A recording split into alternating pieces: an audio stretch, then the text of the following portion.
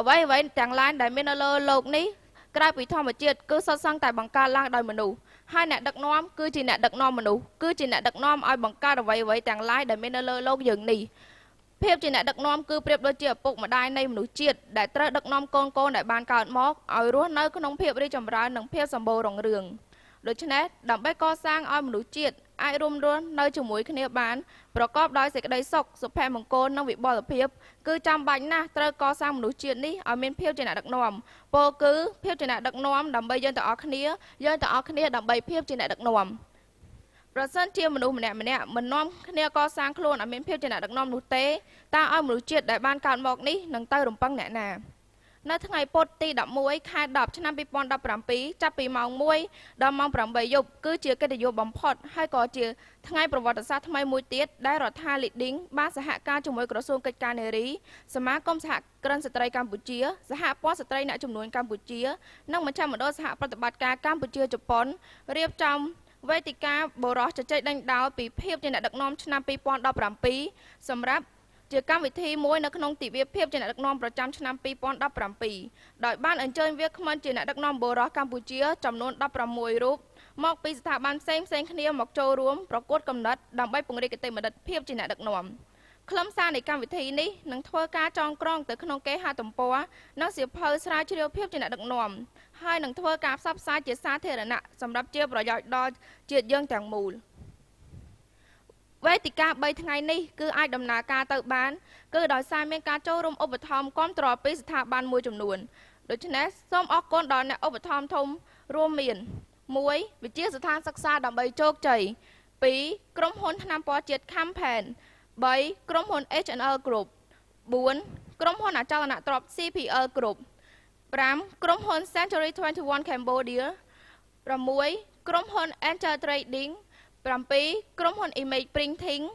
និងសាកលវិទ្យាល័យ Western និងអ្នកសហការឧបត្ថម្ភរួមមាន1វិទ្យាស្ថានអភិវឌ្ឍសហគ្រិនភាពកម្ពុជាឥណ្ឌា2ភោជនីយដ្ឋានសាំតូ3ក្រុមហ៊ុន Lily 4ក្រុមហ៊ុន Emerald Rice 5ក្រុមហ៊ុនសហករណ៍សេរីរាង្គខ្មែរ6ក្រុមហ៊ុនធានារ៉ាប់រង Forte 7ក្រុមហ៊ុន Coca-Cola កម្ពុជា8ក្រុមហ៊ុន Laxmi Prime Investment 9ក្រុមហ៊ុន Five Price Civil និងទស្សនាវដ្តី Laren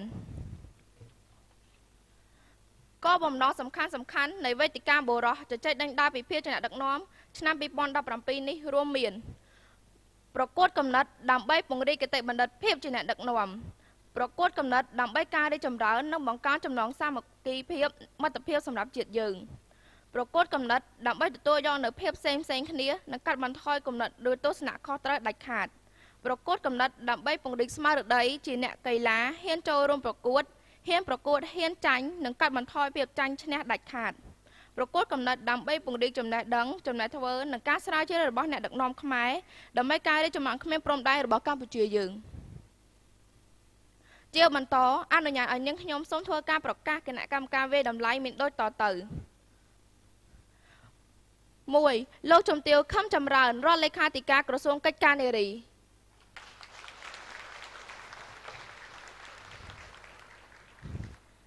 2លោកជំទាវសឿនសុជាតាអនុរដ្ឋលេខាធិការក្រសួងអប់រំយុវជននិងកីឡា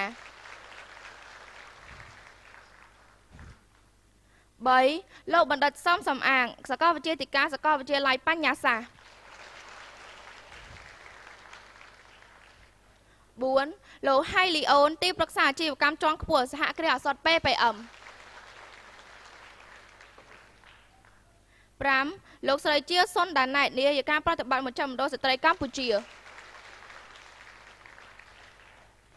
6លោកអៀងសធារាប្រធាននាយកប្រតិបត្តិក្រុមហ៊ុនអៀងគ្រប់7លោកហ៊ឿនសំនៀងនាយករងខេត្តការឡាយឯកឧត្តមសុនចន្ទថល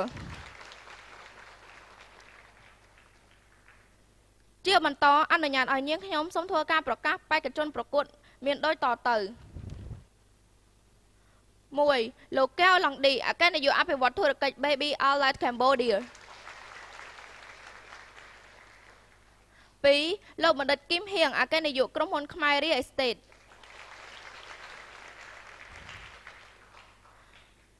3 លោកកុយវ៉ាន់អគ្គនាយកក្រុមហ៊ុន Vitras Group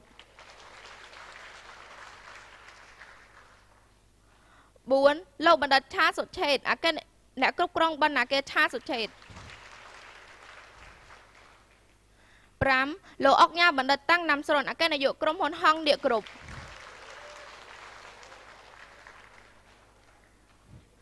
6លោកប្រាក់ធឿននាយកសាលាបឋមសិក្សាអង្គជុំនិងជានាយកឆ្នាំលេខ 1 ប្រចាំខេត្តកំពត 7លោកផុនសុភានាយកប្រចាំប្រទេសក្រុមហ៊ុន Peanut Combo Corporation Ltd 8លោកម៉ៅសាវិននាយកប្រចាំប្រទេសក្រុមហ៊ុន AMIA 9លោកលីហាវនាយកសាលា Idealy អន្តរជាតិ 10លោកវេងស៊ីគូអគ្គនាយកក្រុមហ៊ុនធរណី Real Estate 11លោកសង្ឃសុធារតនាយកក្រុមហ៊ុនកសិកម្មថ្មី 12លោកសំសម្បត្តិនាយកប្រតិបត្តិថ្នាំពណ៌ជាតិ Campaign 13លោកសេងសុកហ៊ានប្រធានក្រុមហ៊ុន Brand Scan Cambodia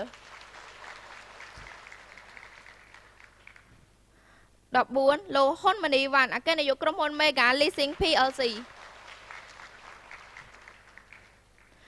និងលោកហុងលៀងអ៊ីនាយកប្រតិបត្តិក្រុមហ៊ុន Lotto Green Team នាងខ្ញុំសូមធ្វើការប្រកាសពីដំណើរការវេទិកាបរោះជជែកដេញដោលពីភាពជាអ្នកដឹកនាំឆ្នាំ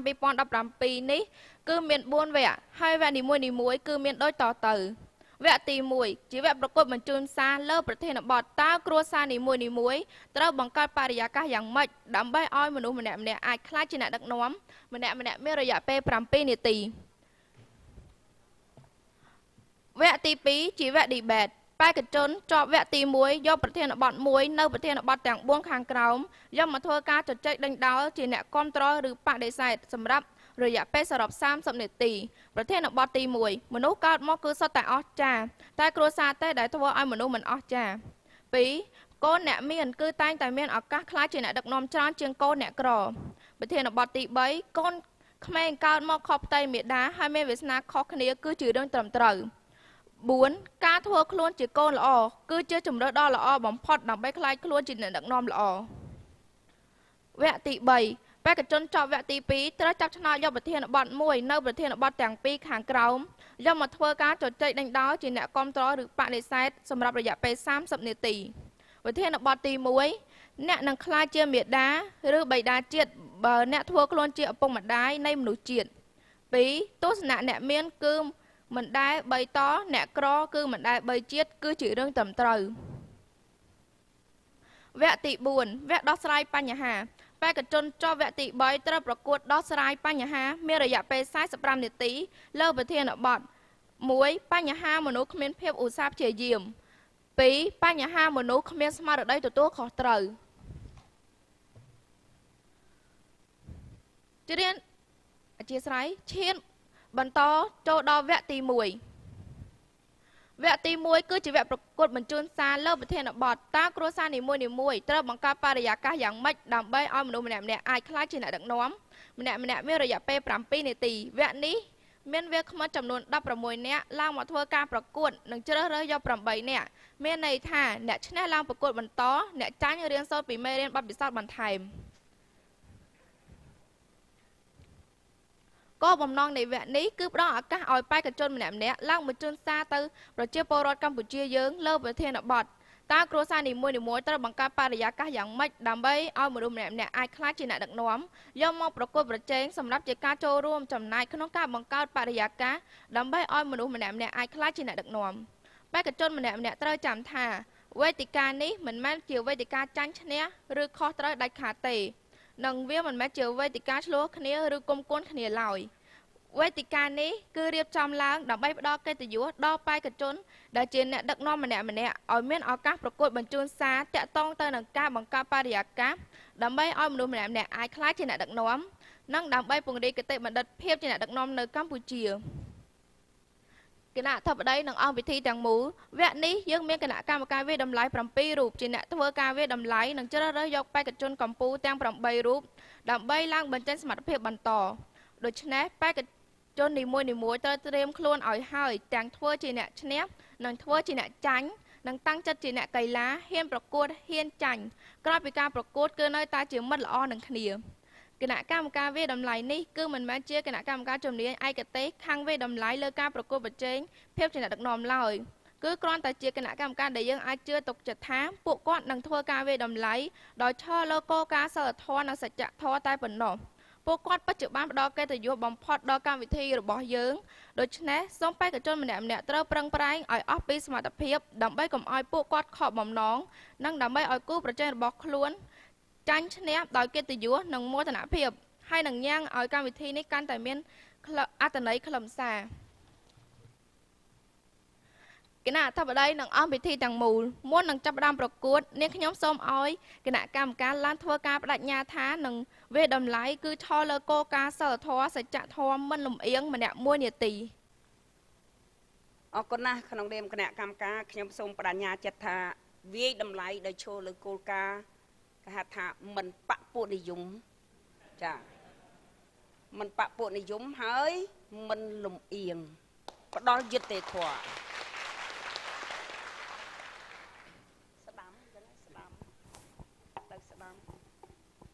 បាទខ្ញុំបាទអៀងសុធិរាបដិញ្ញាដោយម្សិលមិញដែរហើយក៏ស្បត់សច្ចាថាប្រើឲ្យអស់សមត្ថភាពទាំងផ្លូវកាយទាំងផ្លូវចិត្តទាំងកម្លាំងគ្រប់បែបយ៉ាងដើម្បីជួយផ្ដល់យុត្តិធម៌ឲ្យបេក្ខជនទាំងអស់គ្នាបាទសូមអរគុណ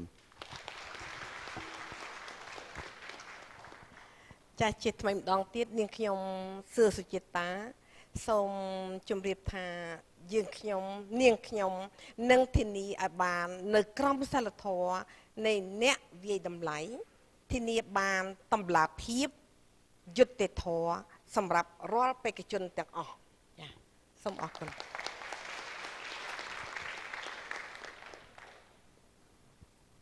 ខ្ញុំកណាសូមក្រាបថ្វាយគុំគុំចាស់គ្រប់អង្គជំរាបសួរបងប្អូនអរគ្នាបាទខ្ញុំឈ្មោះសំនៀងខ្ញុំសច្ចាប្រណិធានថានឹងធានានៅយុត្តិធម៌ជូនដល់បងប្អូនដែលចូលរួមប្រកួតក្នុងថ្ងៃនេះបាទសូមអរគុណ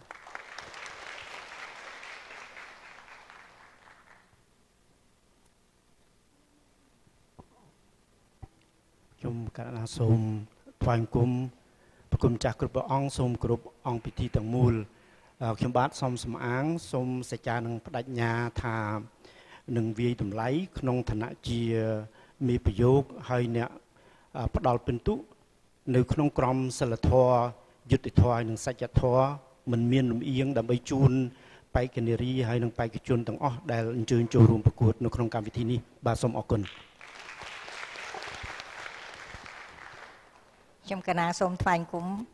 ព្រះសង្ឃគ្រប់ព្រះអង្គហើយនិងសមាជិកទាំងអស់នៅទីនេះ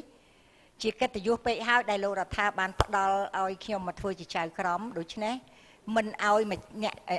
ម្ចាស់កម្មវិធីនិងបេក្ខជនអស់និងអ្នកចូលរួមអស់សង្ឃឹមឡើយខ្ញុំនឹងប្រឹងប្រែងឲ្យអស់វិលទ្ធភាពគឺថាដាក់ពិន្ទុសុក្រិតបំផុតចា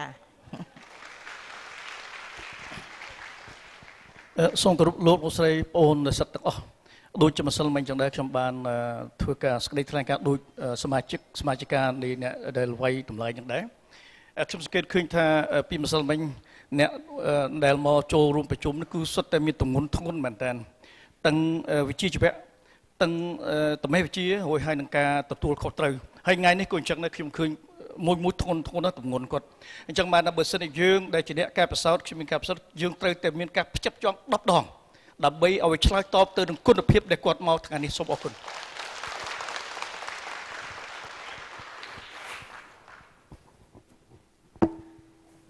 ជាបន្តមុននឹងចាប់ផ្ដើមប្រកួតនាងខ្ញុំសូមឲ្យបេក្ខជនទាំងអស់ក្រោកឈរឡើងចាប់ដៃគ្នាឲ្យណែនអោបគ្នាឲ្យខ្លាំង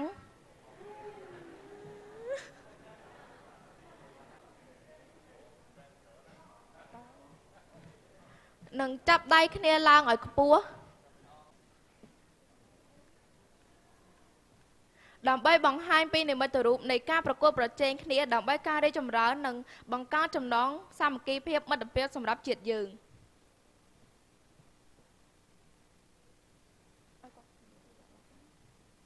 សូមអបអរសាទរវេទិកាប្រកួតកំណត់ដើម្បីពង្រីកគតិបណ្ឌិតភាពជាអ្នកដឹកនាំ